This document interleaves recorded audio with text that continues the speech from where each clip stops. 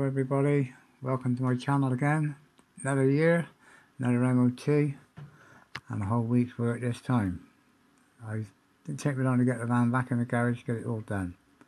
I had a few things to do, nothing drastic, but just a whole week's work before I could book it back in for the re-MOT.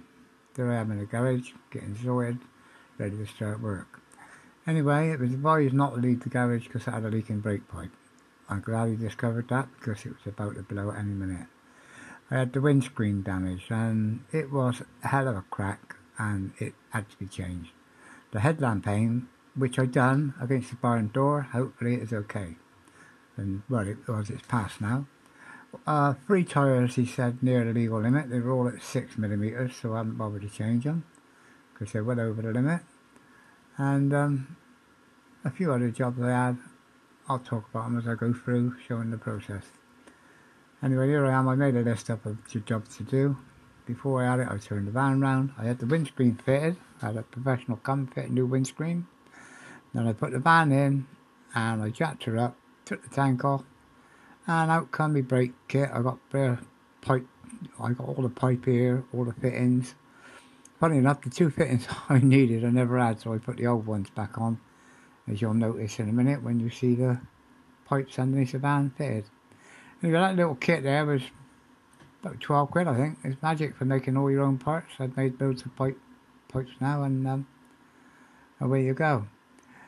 Anyway, you can see the drum there, that's got diesel in it, and the dustbin, that's got diesel in it. Of course, I've got to jack the van up, and I've got to have the tank off. And what have I got in the tank? A full tank of diesel. Anyway, I done the brake, and then I invented a little trick for bleeding the brakes now as well, which was magic. I might post a video on that sometime. I discovered a really quick way of doing the brakes without all this kit for doing it, and all this pump, off the pump, pump, off the pump, you know, while you're opening shut the spanner. Anyway, there's the windscreen, brand spanking new, all new trim. And the top there, you can see I'm not putting those roof rack guards back on anymore. This old van now, he's been on the road now for about 7 years. I haven't had no rust come back through, but anybody who followed my videos knows it's all wax oiled and she's in really good condition. I did have a little bit of welding that I'd done before I put her in for MOT. It was a couple of spot welds it's gone. I just cleaned them and tidied them. But every year I check the MOT and re-undersit her, which is what I've done this year. Anyway, if anybody who watched my videos doing this van out, remember how I had to rebuild around the fuel tank? Well, that was all rusted. I never cut the rust out. Look, 7 years later, the rust has not got wet because I treated it, and it hasn't rusted anymore. And it looks as if, well, you wouldn't guess I'd actually rebuilt that up. Anyway, it wasn't hard work doing the van for the MOT. It was just being at my age now and coming on 72, getting up and down underneath. If he was on a ramp in a garage, the work I had to do would have been a doddle. But I'm not, and look at my little garage. I can get the car up in the air enough. So I put all new brakes on this year, by the way. All new brakes, brand new handbrake cable, and all re-undersealed. The only thing I've left to do, now she's MOT, I have the MOT now, she's back on the road. I've actually put all this back in the van now, ready to go down the boat. That's flue for the boat, gas bottle for the boat, and a load of other stuff. But all the tyres, as I say, there's one of them, they were all given as advisory, getting near the legal limit. But 3 of them were on 6mm. And this one here, as I say, that one I just showed you just now was on about 8 or 9. But they're all legal. I'm not worried about them for now. They'll last me this year. Anyway, there's the garage. There's the handbrake cables I changed. That's all a state. My garage always gets in a state when I work. But there you go. Anyway, tank went back up easy enough. There's a little vent on the return pipe to the tank. I broke it, but thank God I got 2 spare vans at the front, so I replaced it with parts off of that. But anyway, it's a simple matter. Put the jack on, put it back up, and the tank in the Escort comes out dead easy. And then the fun of siphoning. First of all, I had to scoop the diesel out of the dustbin. It was a brand new dustbin, by the way. Out of the dustbin and into the 5-gallon drums. And of course, the little jug I'm using, the handle goes and snaps. So I had a rag I got covered, my hands were filthy. Anyway, a few minutes, I soon had the dustbin in position with the 5-gallon drum on top and putting the fuel back in, as I say, full tank. So I'm not quite sure what I was filming there, myself, by the look of it. Oh, I'm walking round there, that's the second drum of diesel going in. As I say, that you can see the speed it goes down at. It's siphoning is never quick, depends what size hose you got, and so on and so on. Anyway, like I say, and I need a cup of tea because I've got it in my mouth. Blah, blah, blah. The second go at that is not nice. And don't go on about the state of me cup. I've been out in this shed working and I don't have time to wash cups. I just about got time to run in and make cups of tea. Anyway, there's time now where that goes across the front of the windscreen. I don't know what you call it, spat I call it. All that is in good nick. All under the windscreen was in good nick when I put it in. But I wax oil everything. So here I am. I've already took the wax oil in and I've had that jug now. I've done four vehicles with that wax oil. Preheated the wax oil so as I can tip it in a little jug and before it goes out, paint it on. I know there's nothing wrong with the paintwork, but there will be if damp gets at it or keeps getting at it. But wax oil, every year I touch it up and it just stops it from ever getting rusty. There, all along there, all just underneath the burr. Then the trim can go back on, and that ain't never going to see any water. The wax oil will get water on it, but the paint won't. Anyway, there's the van. She looks quite nice, but she looked a little bit better when I finished. That's the new wiper blades. That was another thing she failed on. New wiper blades. I got them. That wasn't bad. My mate got me them on his contract. You've already seen the MOT. As I say, the brake pipe's done. I made your job out of the way. The windscreen's done. And now it's time to wash her over. I've got a couple of days before I can take her back in for the MOT. She's booked in. So out comes the old wet and dry and a sponge. I think that's about 1,000 paper I'm rubbing her all over with. Anybody who watched my videos, they know I do these vans up to be in good condition, safe and legal on the road. I don't do them up as classic cars. I could so easily get them sprayed over, but I don't need to. They are what they are. They're my vehicles. I love them, and they don't never let me down. And all right, washing a car over, fair enough. But she's had 6-7 years on the road now without me doing anything to her. I don't never ever wash her. So it's time to give her a wash while I've got a few days waiting for the MOT. But they are 1,000 all over with lots of soap. They are, she's done all over now and all the soap and the stuff's gone hard and dry. And that's it. But it's took her down smooth. Right, now for the Jif cut. You've heard of T-cut? Well, T-cut you've got to do in little bits at a time.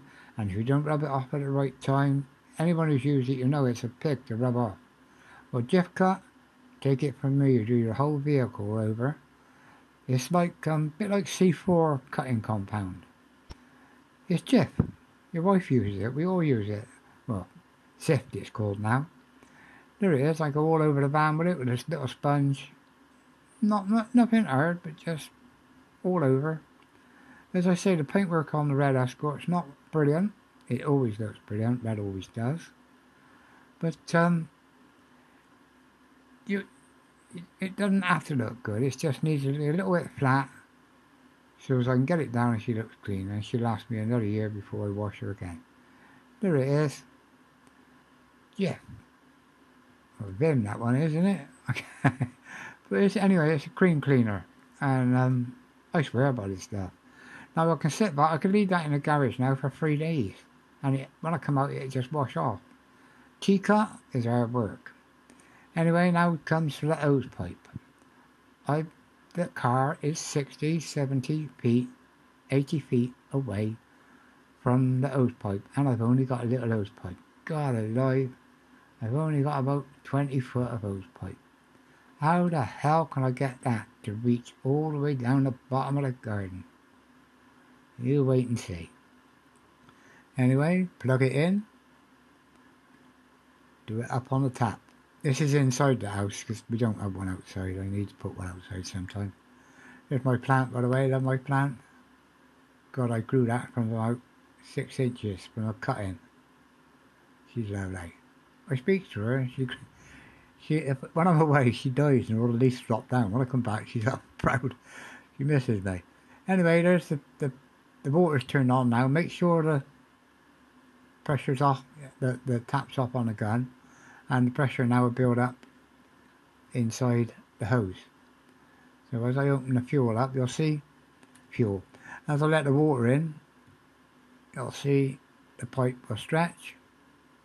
I help it stretch because at this point now I want to get it in the bath and tied around the tap, so if there's any leaking out of the joint on the outlet there, the water will run down the pipe and into the bath. Because this pipe don't leak at all, never leaks all over. I can run it through the house, it never leaks in the house, it never leaks on the driveway. Anyway, there she is, fully expanded. And that 20 foot grows into about 100 foot. If you haven't got one of these hose pipes, they're no good if you use a hose a lot because they wear out, so I'm told. But this one for 20 quid, look at the length of it now. And it still ain't fully grown yet. Now I got to take it all down wall with the camera in my hand. Got to try and make my way down the curtain with it. And there you go. But there it is, all the way down round the van with loads to spare. Anyway, I don't want to do too much with the hose with me daps on. Yeah, little trainers. It's inside the van to get the wellies out. Yeah, don't disturb me, I'm living happy ever after. I will be before long. Anyway, I soon got my wellies on. Lyra's watching me. Where's our dad going now with his wellies on? And the missus is sat there on her bloody PC gambling as always. So, still, anyway, back out in the garden. Out with the hose. And wash her all over. The next thing now would be a coat of polish. Why polish an old van like this? With all the blemishes and God, bodywork that needs doing. It's a right state, but why polish it? Why polish it? You know the reasons for painting, don't you? There's 3 reasons. One is for protection, the other is for hygiene, and the other is for beauty. But I don't mind going with the first 2, but beauty, I'm not worried about that, nor the beast. Anyway, looks like my video's froze. I hope it ain't froze for too long. But here I go. Wiping her off now. Or washing her over, and as I say, with the hose, after I've wet her down, now I'm wiping her with the cloth to wash all the vim off. And because you need her dry now for polishing. So cloth, is it better for washing her off and getting all of the residue off than a sponge? There's the old white van. I think she's sat there crying. She wants to be back on the road. But her turn will come one day, but there's no rush. I don't bother chopping the vans about year after year now, because I find that the white van now, if I put it on the road, the brakes will be all stiff. Yeah, no time for polish. Anyway, but as I say, the brakes will be all stiff, so I just leave the white van there. She's ready for me to use her whenever I need her. Anyway, last light of the day. And now she can go in the garage and drip dry. I left her sat there for the rest of the night. And then as the late night come in, before I went to bed, I put her in the garage to leave her to dry. Drip, drip, drip. Anyway, next day, all this stopping and starting in and out of the garage is a pig. It don't do the battery a lot of good, so the bonnet's stuck up now because I got the battery charger under there.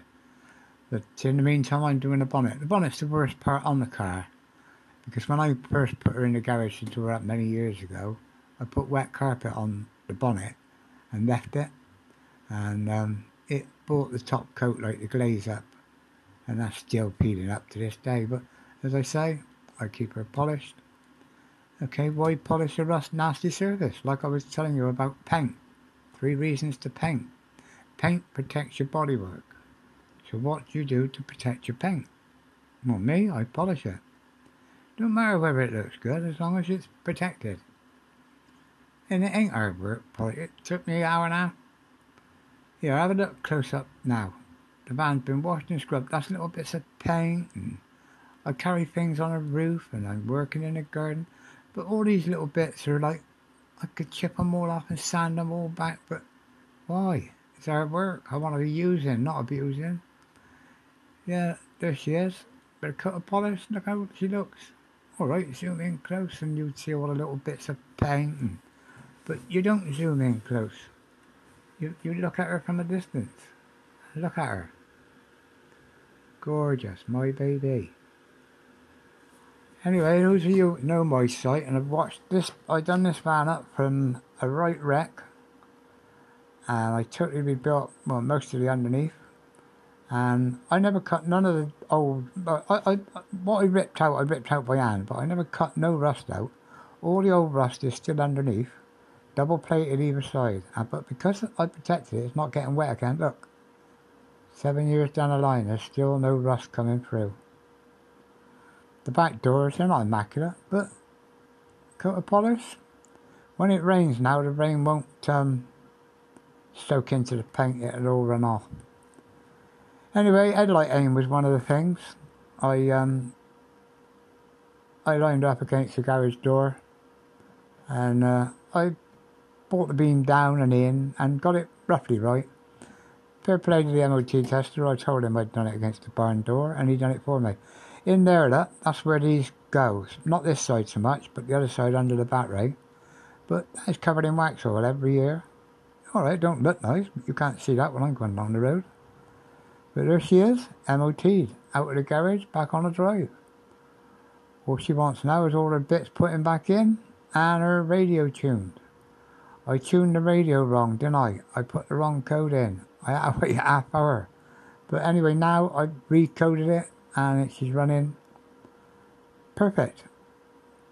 Oh, and the camera's back in. I put a new bracket up on it. I stuck the first one in with epoxy, and it broke. So I had to get myself a new one. So now I got a nice ring of epoxy on a brand new windscreen. Not that it matters.